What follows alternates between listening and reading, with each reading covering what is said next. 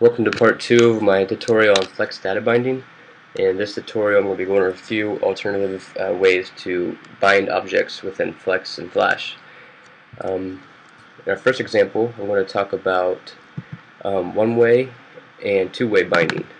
So in our previous example, if I go ahead and run this, you can see that our slider bar, the value is bound to this text field. Now, if we were to type in, say, 80 in here, we would expect that the slider would also jump to 80, but it's not bound that way because it only have a one-way bind between the value and this text box. So if we go back into our code and similarly use the braces here for the binding, if we use this on our value attribute on the slider by putting in the text input 1 and its text, if we go ahead and do that, and we need to typecast this into an integer in order for it to work correctly because it's being passed in as a string, so we make it an int so that the value can be read. So essentially here we just bound the text input text into the value, so we go ahead and run. We know that this value is going to be bound to the text field, and our new code we just added. So now if I put in -50, you see how the slider bar is also bound to this text field, will then jump to -50. So that now becomes a two-way binding between these two components. So that's one of the first techniques I want to talk about. The second technique is going to be using the binding tag within the MXML. It's a binding component. So I'm going to just make this 0. I'm going to remove all instances of binding that we have currently. So we'll take that out.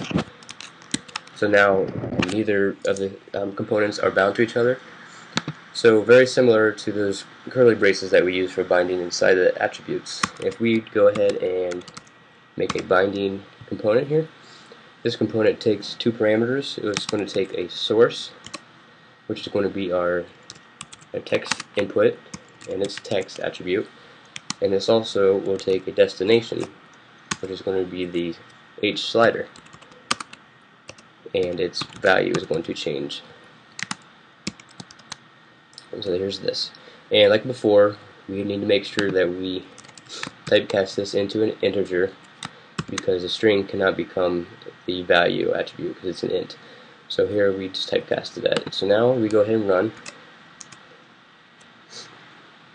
So we expect that this text input is now going to be bound to the slider again. So -50 results in the slider bar jumping to -50. So now this is just a one-way binding, so let's go ahead and make this a two-way binding just by copying it down to the next line. And our new source for this one is going to be a slider and its value. And our new destination is going to be the exact opposite. It's going to be text input and its text. So now that we have that in place, we need to also make sure that we have this typecast as a string. The value currently is an int, so now we need to make it a string so that this text attribute will accept it as an int or as a string. So you can see here we have one-way binding at the top and the other binding here, so now it's become a two-way binding. So let's go ahead and test that. So now the slider is bound to the text box, and also the text box is bound to the slider. So 33 becomes that, and likewise.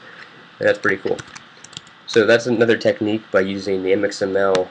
This is the binding component. We have one more technique real quick to go over. I'm going to delete both of those. So now this application, essentially none of the components are bound. One nice thing about the MXML is you can throw in a script tag, and this essentially will let you write ActionScript 3 code in your MXML. So I'm going to run a function, and this function is I'm going to throw an event on creation complete. So once everything's completed and created, I'm going to call this init function, and make that a private function here. Call it init. And normal things here. Okay, so now inside this init function, what I want to happen right at runtime, right whenever everything is created, I want to use ActionScript 3 to bind my two components.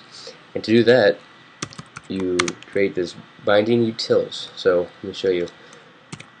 Inside of here, if you type in binding, you'll see that the very top one shows up, and it's an object. So dot notation, I want to get the property, bind properties function here, and what I'm going to pass in first is going to be the text input, and I'm going to tell it what attribute of text input do I want to use.